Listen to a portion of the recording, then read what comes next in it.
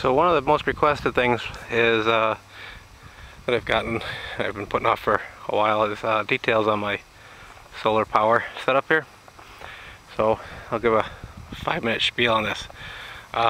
We have two panels, they're 180 watts each, that I picked up from a company called Sunelec down in Miami. I've had these for 3 years now, and so far I've had no problems. Everything's been good. These are their B grade panels, so there's some cosmetic defects, and from up close on the top panel, I'm not sure if you can make it out, there's a couple. The bottom panel is basically perfect. There's nothing I can see that's actually wrong with it. We built the mounting the frame so we could adjust the angle, but we never actually really do because we don't use the cabin much in the winter. So it is designed so that we could move the posts that are holding it upright forward and get a steeper angle come wintertime.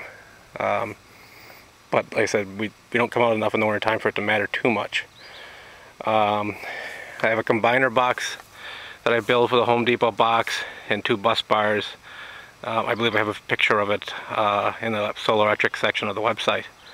And to do that, I ended up cutting off the ends of the cables, these connectors, and that way I was able to get bare wire. So 2 of the panels are connected together right here, so it acts kind of like one big panel. And then outside of that, I have, what's the gauge of this wire? 2 gauge? I believe it's 2 gauge. Yeah. So I have 2 black 2 gauge wires that enter a water line that we buried, a 2-inch pipe, and those go back to the power room. We ground the panels out with a 6-foot copper rod that we banged in, and then the top we have the 2 panels tied together. It's a very simple, very inexpensive setup, and with the panels the way they are now, I think they're $320 for the 180 watt panels from them. So it's for $600. We've been able to run this cabin for 3 years solid now. I've always been planning on adding 4 more panels so I can get to a kilowatt, but there's actually no need for me to. I can run my power for my lights, vacuum cleaning. We have a vacuum cleaner here, and we run saws and other kinds of stuff off of it. But if we were here full time, we would need more. I'm going to walk you back to the electrical room in a second here. So here's the outside of the electrical room, and on the right is where the power comes up through that black line at the bottom into a combiner box that that has a right angled fitting. So I have a hole that goes through the wall for them to go in. On the other side I have another one, and that's my ground. I have another 6-foot copper rod down at the bottom, and everything is ground out to that. And inside my electrical room,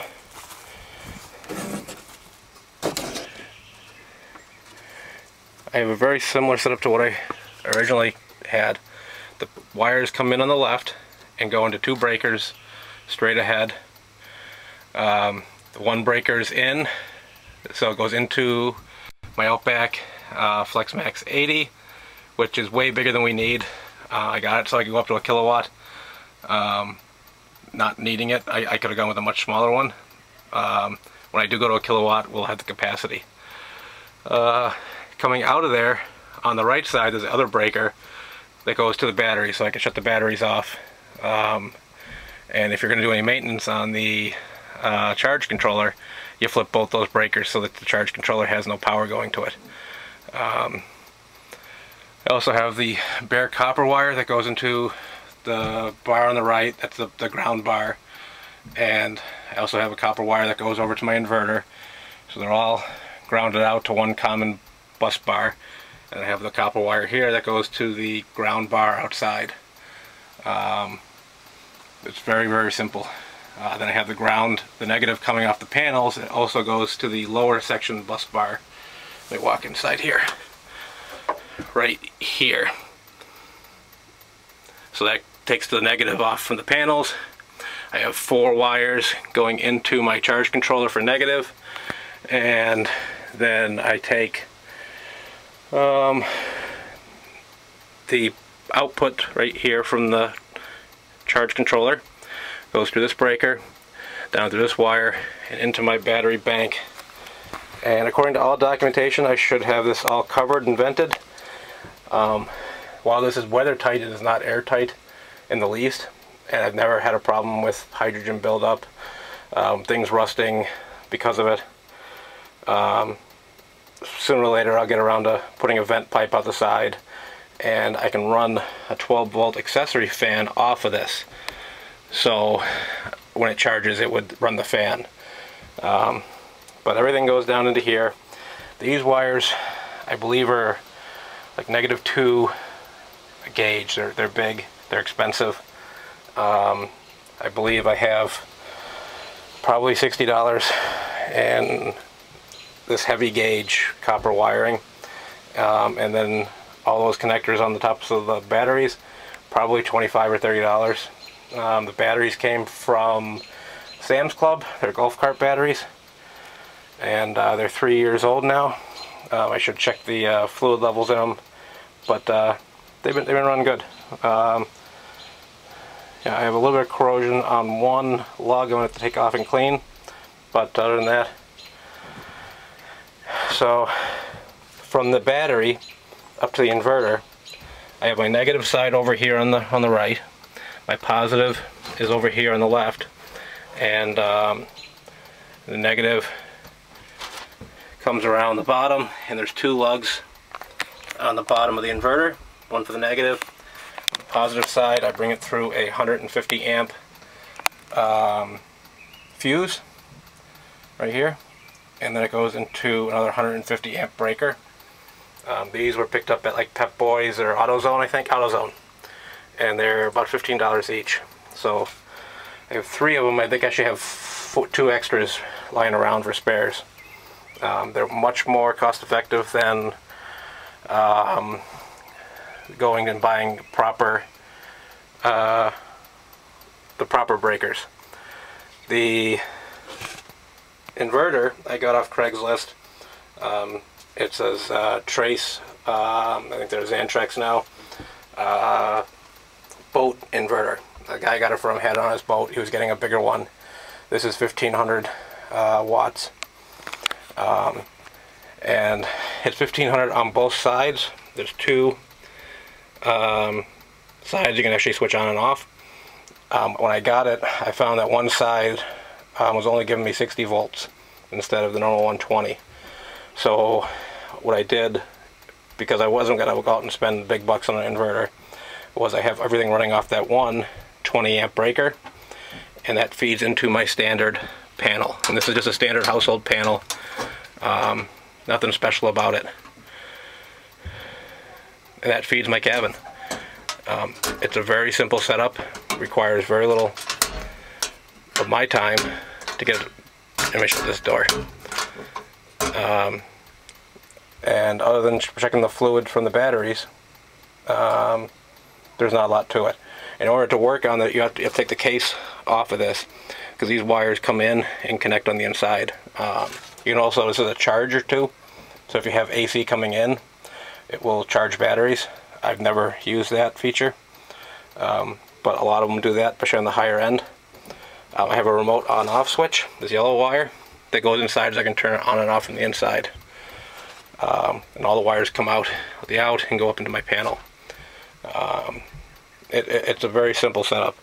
I do have a plan for it on the website. It's back when I put together, it probably cost me $2,000 total.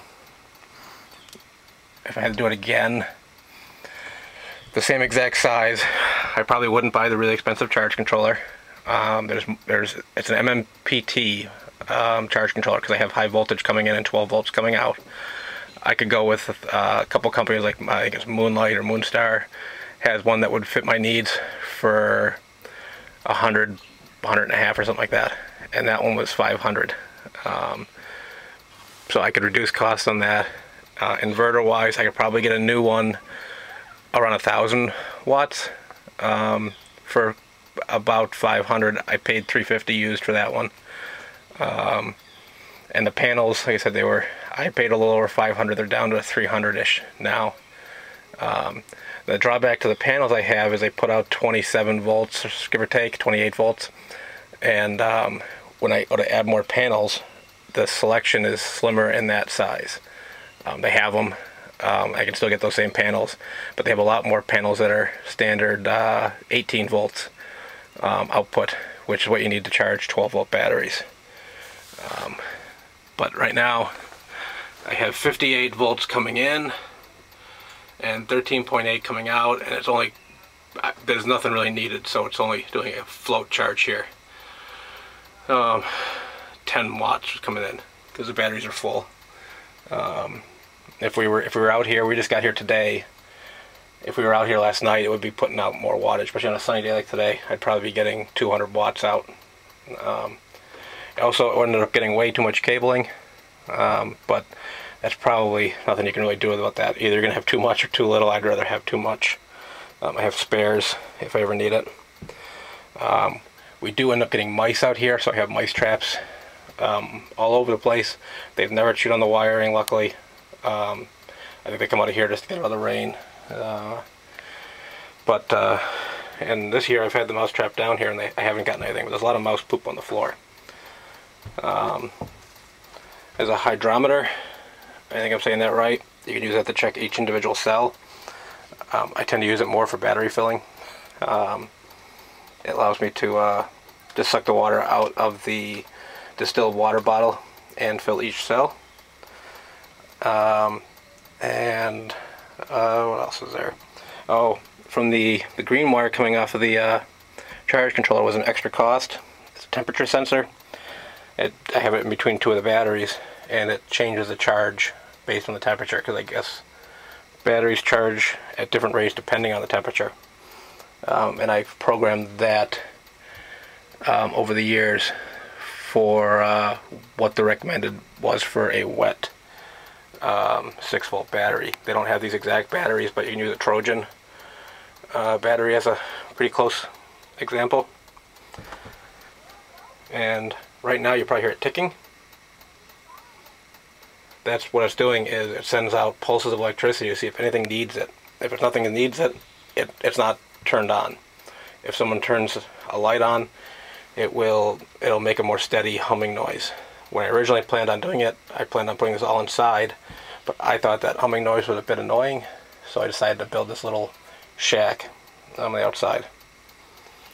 When these batteries are toast, hopefully in another couple years, maybe I'd like to get 5 years out of them, I'll probably extend the battery box along this wall here and put 8 batteries in.